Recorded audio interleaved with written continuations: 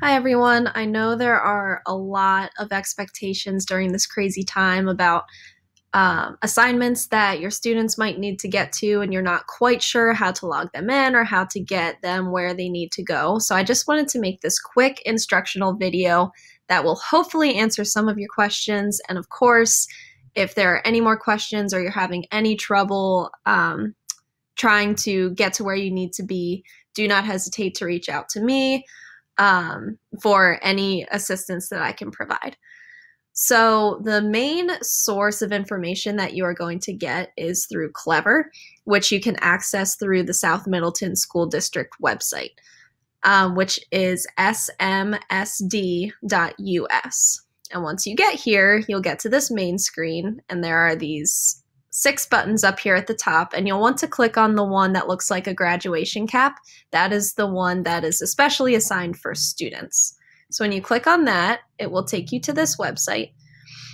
And on the left, there are many, many different links to helpful resources that you might need.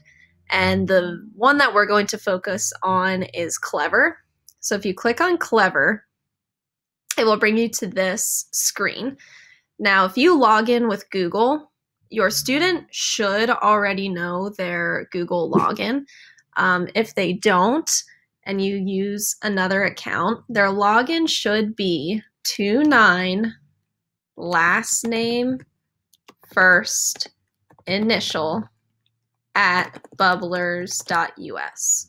So for example, my name is Danielle Dunlevy, so mine will be 29 Dunlevy D at bubblers.us.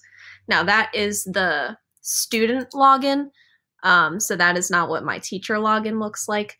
So I will log into my teacher login, and their password, again, should be their first initial, last initial, and then their lunch number.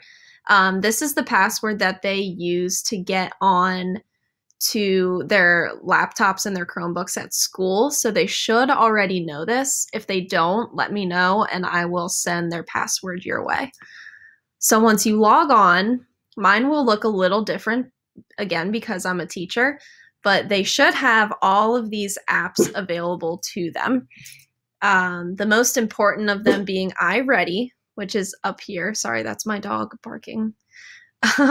Which is iReady up here. And when they click on iReady, you can go to either math or reading. Another really important one is down here, Flocabulary. If you click on Flocabulary, there will be an assignments tab at the top that will help you get to the assignments that they need. There's also BrainPop and BrainPop Junior, which you will need to access for several assignments. And a lot of them are just more fun. If you go on to Lyrics to Learn or Freckle, the students use this in the classroom all the time, and they think that they're really fun little add-ons that we can do in the classroom. So hopefully that was a little bit of an instructional video on how to get you into Clever. Again, if you or your student needs any help with the login process, just let me know and I will be more than willing to send any information your way that I think would be helpful.